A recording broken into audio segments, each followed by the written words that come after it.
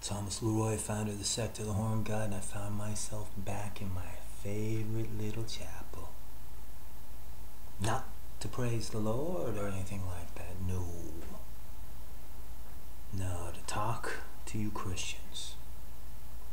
You hypocritical fucking Christians. See, what's going on right now is there is a disturbance in the satanic cyber world.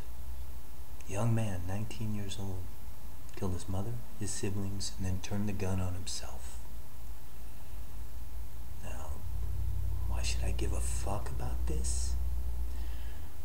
Turns out this kid liked to frequent a well-known satanic network. And the media has taken that fact and is running with it. The devil got in him. Satan made him do it. They're trying to sensationalize it.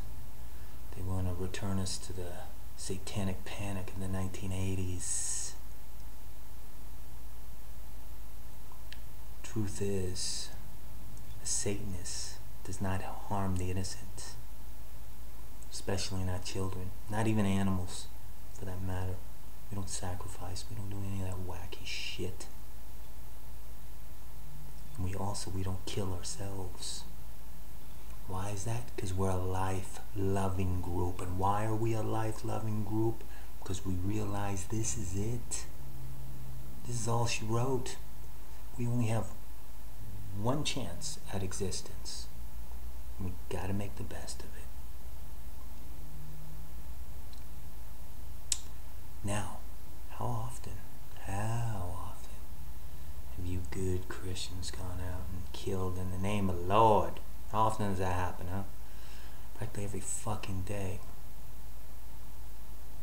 In Florida, just a couple months ago, a mother in her 40s took her 20-year-old son to a shooting range.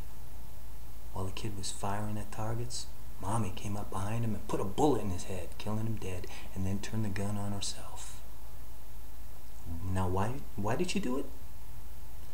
It's because she thought she was the Antichrist, according to a note that she had left behind. And she wanted to go to hell where she belonged.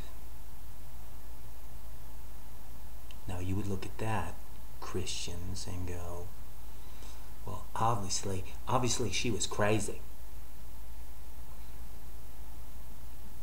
Really? Why couldn't you say, well, maybe the Holy Spirit got in her? Maybe she was the Antichrist. Holy Spirit got in her and compelled her to kill herself, huh?